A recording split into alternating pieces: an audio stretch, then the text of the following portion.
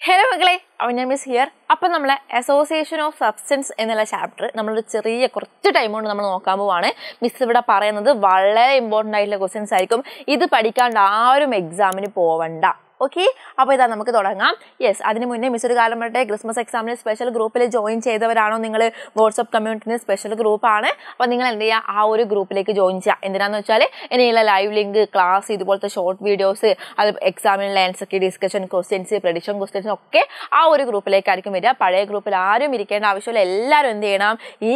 join class pre-booster batch time extend join cheyidolla ee Christmas exam inde ningalkku ella chapter num Zoom live galum model exam okke Eduport nadathana appo vegam thanne join cheyidolla namukku class start cheyam alle First, we will study what mixtures or misradhangal. ഒന്നിൽ കൂടുതൽ സാധനങ്ങൾ ഉണ്ടെങ്കിൽ അതിനെയാണ് നമ്മൾ മിശ്രിതങ്ങൾ അല്ലെങ്കിൽ mixtures എന്ന് പറയാ. Okay, വളരെ സിമ്പിൾ ആണ്. നോക്കിക്കോ, a mixture is a combination of more than one substance. അതായത് ഒന്നിലധികം വസ്തുക്കൾ ചേർന്നുണ്ടാകുന്ന പദാർത്ഥങ്ങളാണ് മിശ്രിതങ്ങൾ. അല്ലേ? ഒന്നിലധികം വസ്തുക്കൾ ചേർന്നുണ്ടാകുന്ന പദാർത്ഥങ്ങളാണ് എന്ത് മിശ്രിതങ്ങൾ. അതായത് a mixture is a combination of more than one substance. Okay, ഇനിയാണ് നമുക്ക് രണ്ട് ടൈപ്പ് mixtures പഠിക്കാനുണ്ട്. ഒന്നാമത്തേതാണ് homogeneous അല്ലെങ്കിൽ ഏകാത്മക മിശ്രിതം രണ്ടാമത്തെയാണ് heterogeneous അല്ലെങ്കിൽ ഭിന്നാത്മക മിശ്രിതം ഒന്നാമത്തെ homogeneous മിശ്രിതം homo എന്ന് പറഞ്ഞാൽ എല്ലാ ഭാഗത്തും ഒരേപോലെ ആയിരിക്കും അല്ലെങ്കിൽ ഏകം അല്ലേ ഏകം എന്ന് പറഞ്ഞാൽ ഒന്നല്ലേ ഏതൊരു മിശ്രിതം എടുത്താലും ഏതൊരു മിക്സ്ചേഴ്സ് എടുത്താലും എല്ലാ ഭാഗത്തും അതിന് ഒരേ ടേസ്റ്റ് ആയിരിക്കും എന്നൊക്കെ ആലോചിച്ച് വെച്ചാൽ മതി ഓക്കേ അതായത് the mixture that shows the same properties throughout all its parts is called homogeneous mixture അതായത് ഒരു മിശ്രിതത്തിന്റെ എല്ലാ ഭാഗത്തും ഒരേ സ്വഭാവമാണ് ഉള്ളതെങ്കിൽ അത്തരം മിശ്രിതങ്ങളാണ് എന്ത് ഏകാത്മക മിശ്രിതം അങ്ങനെയാണെങ്കിൽ എല്ലാ ഭാഗത്തും വ്യത്യസ്ത സ്വഭാവങ്ങളാണ് കാണിക്കുന്നതെങ്കിൽ അതിനെ നമ്മൾ എന്ത് പറയും യെസ് എന്താ ഭിന്നാത്മക മിശ്രിതം അല്ലെങ്കിൽ heterogeneous mixtures അതായത് a mixture that shows different properties in different parts is called heterogeneous mixtures അതായത് ഒരു മിശ്രിതത്തിന്റെ വിവിധ ഭാഗങ്ങളിൽ വ്യത്യസ്ത സ്വഭാവങ്ങളാണ് ഉള്ളതെങ്കിൽ അത്തരം മിശ്രിതങ്ങളാണ് ഭിന്നാത്മക മിശ്രിതം ഓക്കേ വളരെ സിമ്പിൾ ആയിട്ട് നമുക്ക് പഠിക്കാൻ പറ്റും ഓക്കേ അടുത്തതാണ് ഏകാത്മക മിശ്രിതം ഭിന്നാത്മക മിശ്രിതം തമ്മിലുള്ള വ്യത്യാസം നിങ്ങളോട് ചോദിച്ചിരിക്കും ഒന്നുമില്ല നിങ്ങൾക്ക് ഇതെന്നെ എന്ത് ചെയ്യാം വ്യത്യാസമായിട്ട് എഴുതാം കുറച്ച് എക്സാമ്പിൾസും പഠിച്ചു വെച്ചാൽ മതി ഓക്കേ ഇനി all solution are mixtures but not all mixtures are solutions അതായത് എല്ലാ ലായനികളും മിശ്രിതങ്ങളാണ് എന്നാൽ എല്ലാ മിശ്രിതങ്ങളും ലായനികളല്ല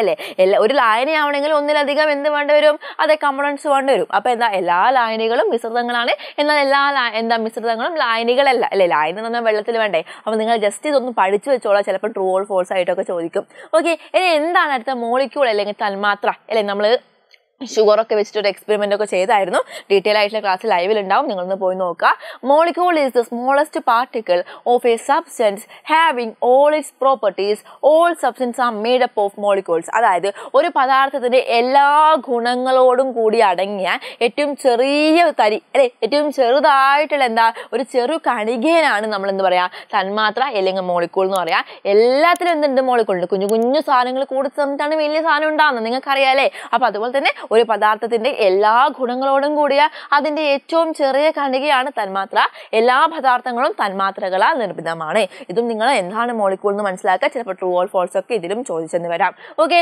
നെക്സ്റ്റ് ആണ് മോളിക്യൂൾ നിയർ ആൻഡ് ഫാർ എന്നിട്ട് കുറച്ച് ഇതാ ഈ ഒരു എക്സ്പെരിമെന്റ് ഒക്കെ നിങ്ങൾ കണ്ടിട്ടുണ്ടാവും അപ്പോൾ നിങ്ങൾ മനസ്സിലാക്കേണ്ട കാര്യം ഖരം അല്ലേ ഖരം അല്ലെങ്കിൽ സോളിഡിൽ മോളിക്യൂൾസ് വളരെ അടുത്തായിരിക്കും അല്ലെങ്കിൽ വളരെ ക്ലോസ് ആയിട്ടിരിക്കുക ദെൻ ദ്രാവകം അല്ലെങ്കിൽ ലിക്വിഡിൽ കുറച്ചും കൂടി വിട്ടിരിക്കും വാതകത്തിൽ എന്താണ് വളരെ എന്തായിരിക്കും വളരെ ദൂരത്തിലായിരിക്കും നമ്മുടെ മോളിക്യൂൾസ് ഉണ്ടാവുക ഓക്കെ ഇനി നിങ്ങൾ പ്യുവർ സബ്സ്റ്റൻസ് എന്താ അതായത് ശുദ്ധ പദാർത്ഥം എന്താ അതായത് ഒരു ലായനി അല്ലെങ്കിൽ എന്തെങ്കിലും ഒരു സബ്സ്റ്റൻസ് എടുത്താൽ അത് മാത്രമേ ഉണ്ടാവുള്ളൂ ഫോർ എക്സാമ്പിൾ പ്യുവർ വാട്ടറിൽ വേറെ ഒന്നും ഉണ്ടാവില്ല വാട്ടർ മാത്രമേ ഉണ്ടാവുള്ളൂ അല്ലേ അങ്ങനെയാണെങ്കിൽ നിങ്ങൾ എന്താ ഷുഗർ സൊല്യൂഷൻ എടുത്ത് നോക്ക് അവിടെ ഷുഗർ ഉണ്ടാകും വാട്ടർ ഉണ്ടാകും അല്ലേ അങ്ങനത്തെ കുറച്ച് സാധനങ്ങൾ ഉണ്ടാവില്ല അതൊരിക്കലും പ്യുവർ അല്ല ഒന്ന് മാത്രമുള്ളതിന് ഫോർ എക്സാമ്പിൾ നിങ്ങൾ വാട്ടർ തന്നെ ആലോചിച്ചാൽ മതി പ്യുവർ സബ്സ്റ്റൻസ് ആ substance made up of same type of molecules കൊണ്ട് ഉണ്ടാക്കിയതിനാണ് നമ്മൾ പ്യുവർ സബ്സ്റ്റൻസ് എന്ന് പറയുക mixtures will have different molecules in them അല്ലേ എന്താ ഒരേ ഇനം തന്മാത്രകൾ കൊണ്ടുണ്ടായ പദാർത്ഥങ്ങളാണ് ശുദ്ധ പദാർത്ഥങ്ങൾ മിശ്രിതങ്ങളിൽ വ്യത്യസ്ത തന്മാത്രകൾ ഉണ്ടായിരിക്കും ഓക്കേ ഇതാണ് നിങ്ങൾ പഠിക്കേണ്ട ഇമ്പോർട്ടന്റ് ആയിട്ട് ഈ ഒരു ചാപ്റ്ററിൽ ഈ ഒരു ടേബിൾ ഇല്ലാണ്ട് നിങ്ങളെ ക്വസ്റ്റ്യൻ പേപ്പർ കടന്നു പോവില്ല നിങ്ങൾ മനസ്സിലാക്കേണ്ട കാര്യം ചിലപ്പോൾ ഈ ഒരു ടേബിൾ നിങ്ങൾക്ക് തരണമെന്നില്ല ഇതും തരും ഓക്കേ അതായത് സോഡാ വെള്ളം നിങ്ങൾക്ക് ശുദ്ധ പദാർത്ഥമാണോ മിശ്രിതമാണോ പ്യുവർ സബ്സ്റ്റൻസ് ആണോ അല്ലെങ്കിൽ മിക്സേഴ്സ് ആണ്. നിങ്ങൾക്കറിയാം സോഡാ വെള്ളത്തിൽ ഒന്നിലധികം കൂടുതൽ സബ്സ്റ്റൻസ് ഉണ്ട്, അതുകൊണ്ട് ഇതൊരു മിശ്രിതമായിരിക്കും അല്ലെങ്കിൽ എന്താ മിക്സ്ചർ ആയിരിക്കും.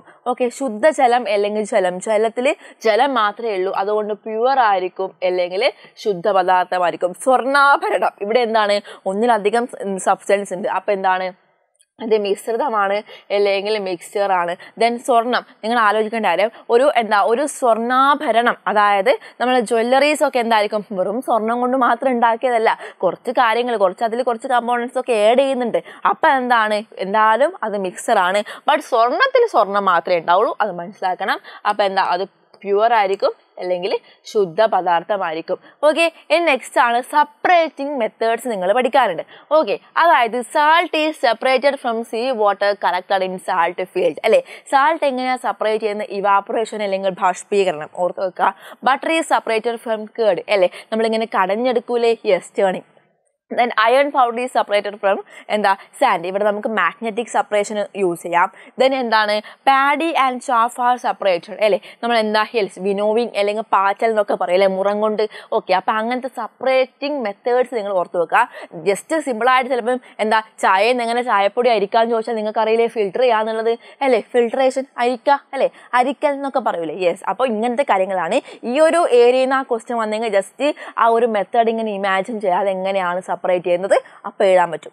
ഓക്കെ, ചിലപ്പം ഇത് തന്നെ ചോദിക്കണമെന്ന് യാതൊരു നിർബന്ധമില്ല, കുറേ സിറ്റുവേഷൻസ് ഉണ്ട്, അതൊക്കെ അവർക്ക് അടുത്ത് ചോദിക്കാവുന്നതാണ്. ഓക്കെ, അത്ര മാത്രമേ നമുക്ക് എന്തുള്ളൂ ഇവിടെ പറയാനുള്ളൂ.